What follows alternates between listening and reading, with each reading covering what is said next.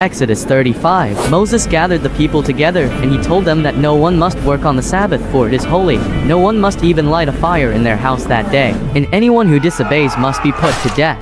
Then Moses ordered everyone to bring the necessary gifts to build the tabernacle and everything within and around it. So the people returned to their tents, and those whose hearts were stirred and whose spirits were moved freely gave what they can. They willingly provided gold, silver, bronze, blue, purple, and scarlet thread, fine linen, goat hair, tanned ram skin and fine goat skin leather, onyx stones and other special gemstones, spices and olive oil, the anointing oil, and fragrant incense. Then Moses announced that Bezalel has been specifically chosen, and God has filled him with great wisdom, ability, and expertise in all kinds of crafts. God has given both Bezalel and Oholiab special skills in engraving, designing, weaving, and embroidering blue, purple, and scarlet thread on fine linen cloth.